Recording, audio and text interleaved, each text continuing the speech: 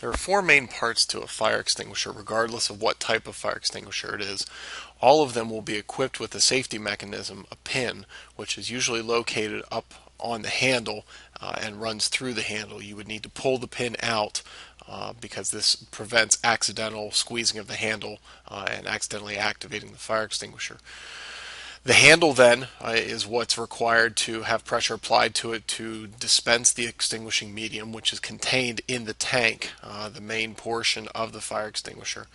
The nozzle is where the extinguishing medium is going to exit the fire extinguisher, and it is located at the end of a tube or a hose that is typically connected to the handle apparatus of the extinguisher. In order to operate a fire extinguisher, the acronym P.A.S.S can be used to help you remember the proper steps.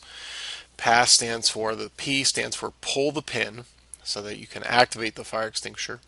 Next, you need to aim the nozzle, and you want to aim it at the base of the flame so that you can extinguish the flame from its source.